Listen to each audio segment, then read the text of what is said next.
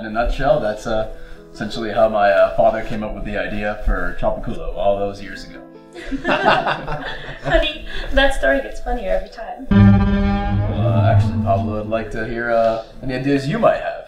Well, I think Oh, let's not talk about work right now. Let's do something fun. I seriously can't stand it when someone comes and takes a drink out of my cup. It's like you have your own cup. You know what I hate? I mean, really hate it. More than anything. Ever. There's plenty of food. If you wanted some, you could have just gotten some for yourself.